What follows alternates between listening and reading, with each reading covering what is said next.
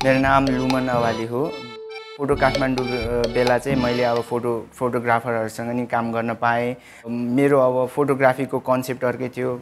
अब मेरो अनि त्यसपछि जब फोटोग्राफरहरूसँग काम गरेँ तब मेरो कन्सेप्ट अर्कै हुन गयो। खास गरी पहिला मेरो कन्सेप्ट चाहिँ फोटोग्राफी भनेको फोटो खिच्ने, राख्ने, मेमोरीको लागि, त्यही पोस्ट गर्ने, त्यही हो, कहिले त्यो सो अफको लागि त्यस्तै मात्र थियो।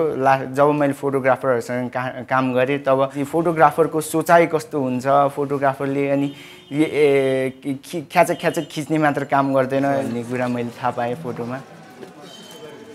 हाम्रो टोल च्यासलमा चाहिँ हाम्रो जुन फोटो थियो त्यो प्रसिद्ध दाइको थियो। त्यो फोटोहरू पनि एकदम राम्रोहरू थियो। हाम्रो कम्युनिटीको मान्छेहरूले नि राम्रो रेस्पोन्स दिएको थियो। फोटो त राम्रै खिचेछ भनेर भन्दै थियो। अब हाम्रो कम्युनिटीमा धेरै जस्तो बिजनेसम्यान मात्र छन्, कोही इटा बनाउने, भट्टीको त्यस्तो काम गर्नेहरू छन्। अब उनीहरूको सोचमा नि फोटोग्राफर पनि एउटा राम्रो हो, एउटा एजुकेसनको फिल्डमा छ भन्ने कुरा डेभलप भएछ। हजुर, योपालि पनि सेयर गर्ने हो। फोटो काठमाडौँ योपालि पनि सक्सेसफुल बनाउनै पर्छ। म जस्तो युथले नगरे कसले गर्ने हैन। I am proud because my pattern is getting famous.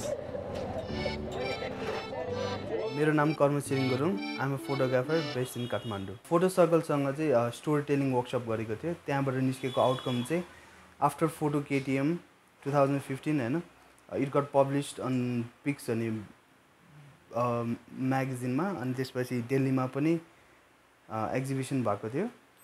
So यो फेस्टिभलमा चाहिँ के भन्दा धेरै इन्टरनेसनल आर्टिस्टहरू नेपालमा आएर अनि नेपालको आर्टिस्टहरू पनि धेरै जम्मा भएर like we got a chance to make a good networking with people's हैन। अनि त्यसले गर्दाखेरि चाहिँ अलिकति इन्टरनेसनल लेभलमा म जस्तो फोटोग्राफर हुन्छ नि जो भर्खर सिकिरहेछ उनीहरूलाई चाहिँ एकदम इन्करेजिङ हुन्छ जस्तो लाग्यो। It was first time and working with so many artist from all over the world. And त्यसपछि त्यो मोमेन्ट नै सबैभन्दा रमाइलो थियो जस्तो लाग्यो। हुन्छ नि लाइक वी युज टु रातभर बसेर काम गर्थ्यो होइन। फोटो 2016 मा अभियसली भइहाल्छु म, किनकि लाइक यो चाहिँ अब फोटोग्राफरको लागि one of the most biggest event हो जस्तो लाग्छ क्या। हुन्छ नि। Namaste, I'm Sneha Pradhan. Me, being a management student and not a student from photography or an art background, management student भएर पनि मैले धेरै कुरा सिकेँ हैन। म्यानेजमेन्टको त्यो कोर प्रिन्सिपल्सहरू भन्छ नि, जस्तो अब strategic planning, decision making, management नै भन्नुपर्दा त्यो सबै कुराहरू मैले बिट्स एन्ड पिसेसमा सिकेँ।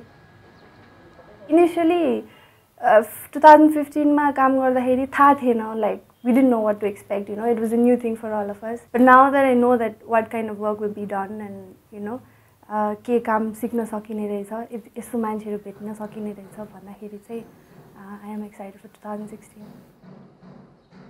Now that you've heard my story and you must have heard a couple of other volunteer stories, and you know how important exhibitions like Photo KTM is for us and how much we can learn. That's why we would like to ask you to help us in any way that you can, be it monetary or be it just in support.